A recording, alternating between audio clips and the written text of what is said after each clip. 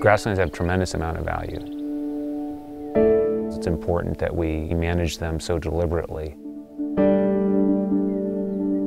It goes beyond just the intrinsic value of the habitat. It's about a working landscape.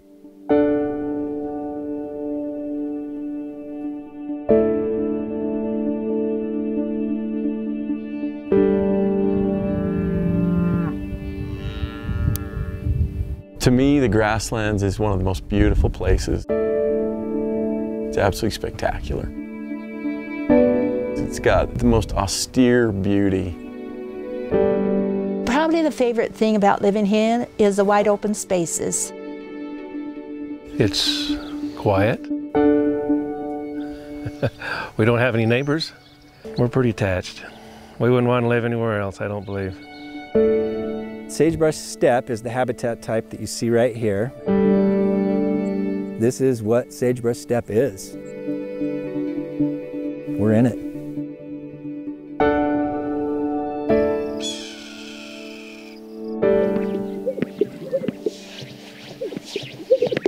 And of course, sage grouse is a big part of it, a very important part of the Curlew. As the sage grouse is threatened from a variety of reasons, it's a special place. There's a variety of big game animals that also utilize the Curlew. It's also important for working ranching. Our interest out here is to merge or bridge relationships between public land and private land. We're stronger together.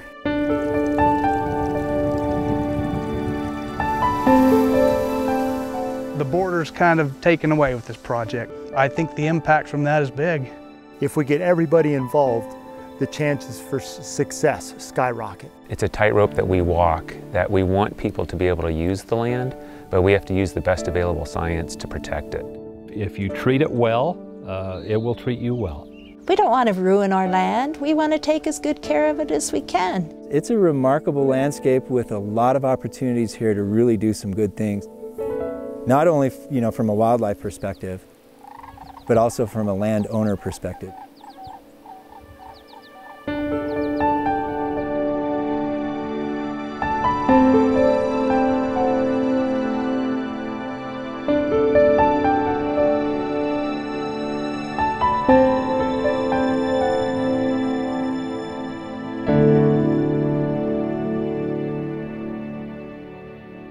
The Curlew has been managed hard historically.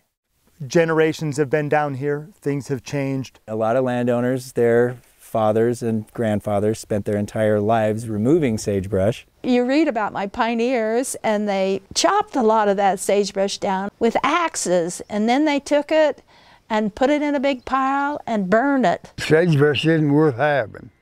It's a waste. There is an argument that there's too much sagebrush, you hear that from some people. But really, when it comes right down to it, this does serve an incredible function for wildlife and for livestock. My great-grandfather settled here in 1938. There's like about 18 permittees that rely on the Curlew grasslands for all their grass. We feed them hay in the wintertime, and in the summertime, we're on public lands. In the past, the cattle have been grazing out of the stream, and our aquatic habitat ultimately suffers, and we lose our stream bank. So we're getting them some alternative water sources. If you can move the water, then the cows will move toward the water. We've had a lot of years of working with the farmers and ranchers, and I think that's to our advantage. They have a lot of trust in our agency for the most part. And the nice part about all this is it's voluntary. We present them with some of our technical assistance, show them how conservation can help them out. We provide some financial assistance, and they provide some financial assistance, so they have a buy-in to it. We just got some new pivots in. That's a first for us. These pivots are turning out to be really a good asset, making it so we can utilize the water better that we have. We have a creek that runs through that we irrigate with. Without that water, we wouldn't have anything. It's the lifeblood of agriculture. And now that we're getting into no-till, that will only work if we get some moisture. No-till is a term used for farming without any tillage practices other than planting. After you harvest your crop, there's the residue left, and the residue will stay on the soil and called what's armor it. In my mind, erosion is the primary reason for no-till. It will help keep the soil in place. So we're really trying to get these guys to do a lot more no-till. It takes a financial commitment in many cases to make a change. And unfortunately, it's the dollar that determines a lot of what you do. It's a little bit of a mindset change. It's a little difficult for these guys to grasp onto that at times, but they see that they're losing topsoil. We have work to do. When we see erosion going on, we have work to do. There's only a few streams on the Curlew National Grasslands, and those streams in certain spots, they're so down cut you sometimes can't even tell a stream's there. And when you get glimpses of them, there's raw vertical banks. So a tremendous amount of bank erosion has gone on. We're not going to take it back to what it historically used to be. What we're doing is re-elevating the channel. From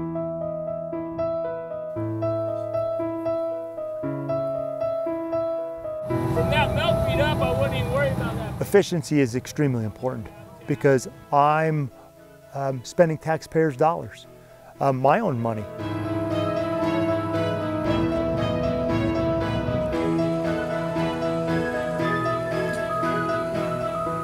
100 feet of stream channel can be done in 2 to 3 hours.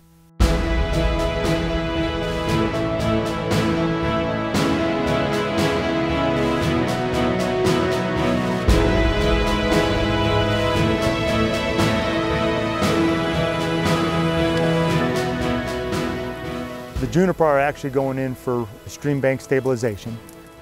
Something that stabilizes, holds the banks in place while the vegetation gets established.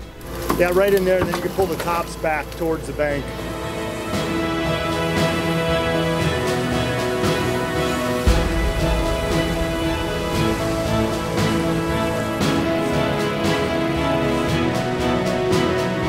The neat thing is by using natural things that we already have around us, we can keep costs down. It's a cost savings for the public. So when I start seeing finished products and outcomes and the benefits that it's providing the community and our landowners and our farmers and our ranchers, that gets me really excited.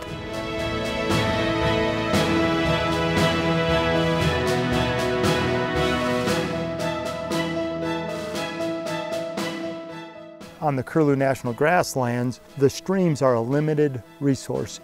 That's a tremendous habitat and a tremendous resource that we need to protect. One of the most important small parts of that habitat type that sage grouse need to be successful in a sagebrush steppe ecosystem is the wet area of that system. As a wildlife biologist, the main reason we come out here is to do wildlife surveys or check up on primarily sage grouse and sharp-tailed grouse.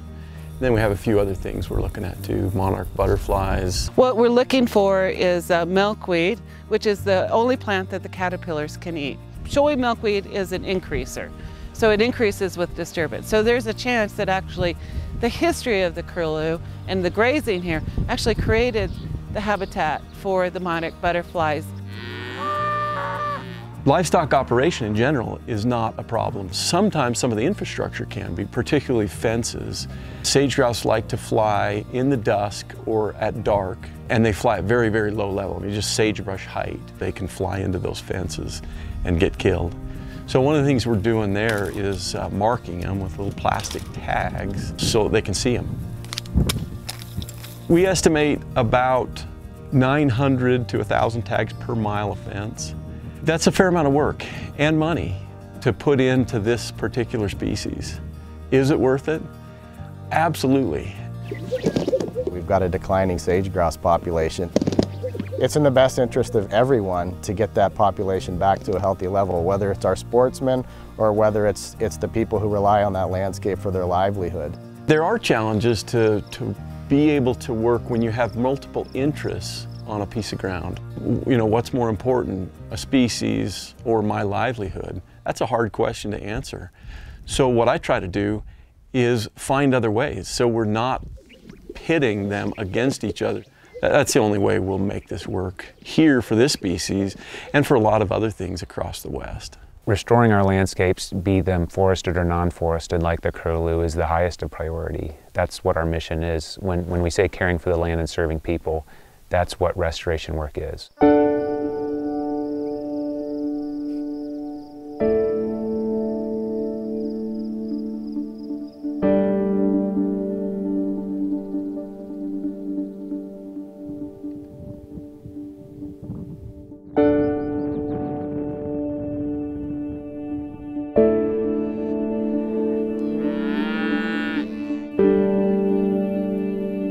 It brings a lot of satisfaction to me to be able to see these projects go in and see how much improvement that can actually make.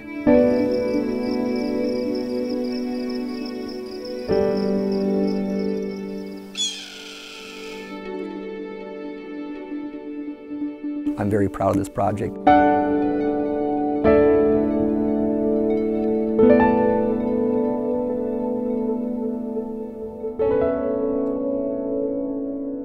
It is a tremendous partnership that's been years in the making to get to the point where we are. A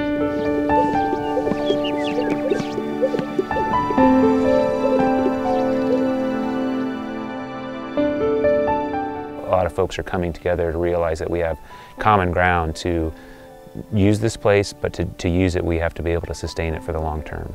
No matter what the federal incentive is, the core value is improving our landscape. What we're doing on the ground is the important thing.